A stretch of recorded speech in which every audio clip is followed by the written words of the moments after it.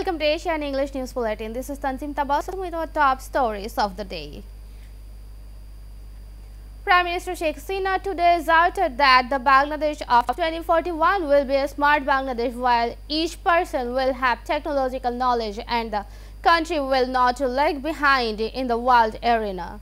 The Prime Minister said this while the nationwide opening free textbook distribution program by handing over books to students of primary and secondary levels for academic year 2023 at a function at the Prime Minister's office. National Textbook Festival is said to be celebrated across the country on January 1. She said the entire country, including all villages, will have technological knowledge and the government is taking measures for this.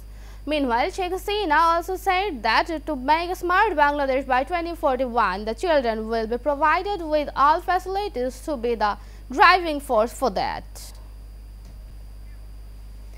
DMP Commissioner Khandakar Ghulam Farooq has requested all to refrain from using any kind of fireworks, firecrackers or sky lanterns New Year's Eve as the world readies to ring in 2023.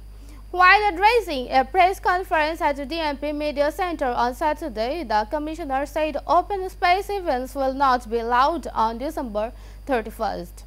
However, there is no bar on indoor parties, he said.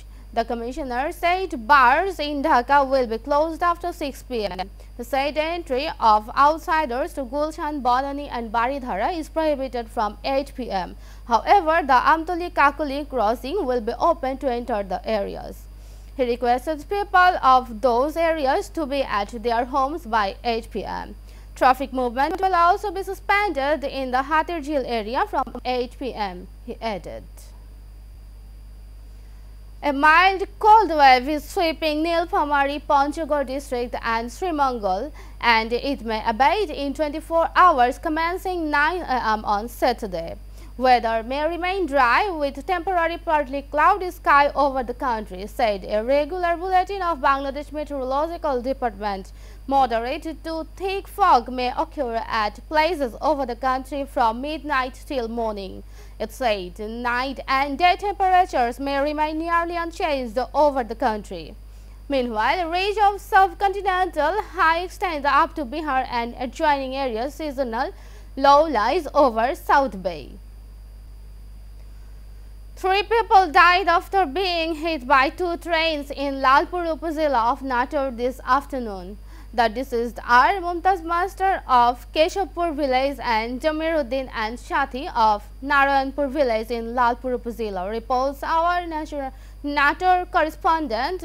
The 3 were hit by 2 trains plying on 2 separate lines from Gopalpur Railway Gate to Narayanpur around 12:30 p.m. today. Mihir Ranjan, officer in charge of Ishwardi police station, confirmed the deaths in the train accidents. The United General Assembly has passed a resolution calling on the International Court of Justice to give an opinion on the legal consequences of Israel's illegal occupation of Palestinian territories. The General Assembly voted 87 to 26 with 53 abstentions on the resolution, with Western nations split but with virtually unanimous support in the Islamic world, including among Arab states that have normalized relations with Israel. Russia and China voted in favor of the resolution. Israel, the US and 24 other members including the United Kingdom and Germany voted against the resolution, while France was among the 53 nations that abstained. The Hague-based ICJ, also known as the World Court, is the top UN court dealing with disputes between states. Its rulings are binding, though the ICJ has no power to enforce them. Now, international.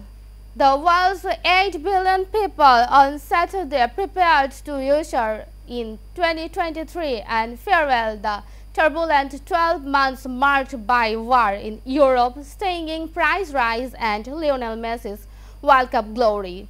Sydney will be among the first major cities to ring in 2023, restriking its claim to be the New Year's Eve capital of the world after 2 years of lockdown and Omicron muted festivities.